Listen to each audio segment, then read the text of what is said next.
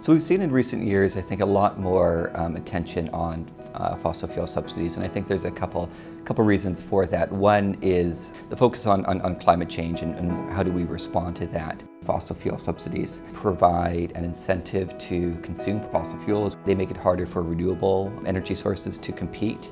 The other kind of real motivation for addressing fossil fuel subsidies, where countries are essentially providing gasoline at a flat rate that's below the cost of supply and making up that difference, the benefits really disproportionately go to wealthier consumers who use more fuel.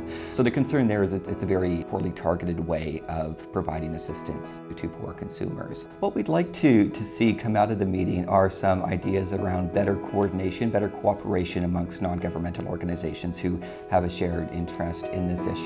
We think there's a lot of very interesting work being done kind of on the ground, and often that's not being linked up.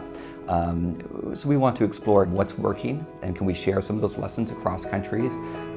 What's not working, and do we need to kind of rethink the strategy?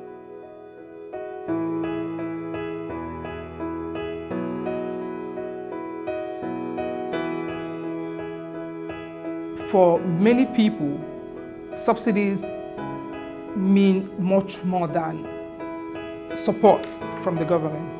It means support for the economy. People see it as benefits, government benefits, social benefits. If we don't get fuel subsidies, what else should come to us as citizens?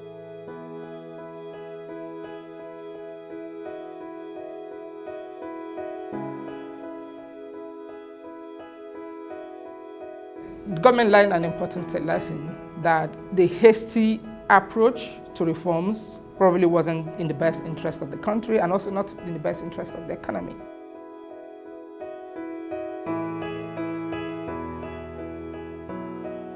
I think we might be moving in the right direction with several good examples, good cases of where money for health and education is actually being used in the proper way.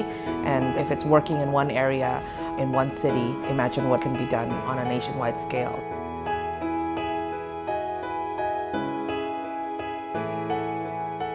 When governments provide any justification, it's usually that mining creates jobs, or mining creates tax revenues, or mining creates exports. But what they need to do is show that of all the ways to create jobs, subsidising mining's the best. Of all the ways to create tax revenues, subsidising mining is the best. And that analysis is entirely missing in Australia and in most countries. Taxpayers' money is being used to create excess demand for fossil fuels at the same time that governments say they're trying to reduce demand for those things. So whether we're subsidising the producers who make them or the consumers who buy them, the impact is the same. More fossil fuels being burnt, more climate change. There's already, I think, a good network of people that will be able to share the experiences of what's worked and what's not. And I think that's where we can move forward, is kind of just sharing that information. The research is out there. It's been said time and time again since yesterday, it's not the if, it's now the how. So I think the how is where we can work with the other countries. Everyone's talking about transparency. It's about sort of digging the data, where sometimes in some developing countries and emerging economies it doesn't exist because the government is not cooperative. So it's the big thing on transparency is sort of talking and getting the numbers out there. It's really useful to have the sort of NGOs, the key players sitting in the same room. We can share intelligence, we can share our expertise, and we can share our research. Different ideas about how you can communicate reform better, different ideas about how we can work together better.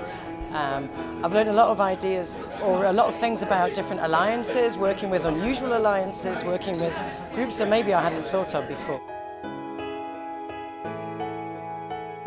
I'm optimistic that people will continue this learning and conversation after this, and then this will become useful for people when they can put that into practice at home in the process of managing and rationalising and phasing out these fossil fuel subsidies.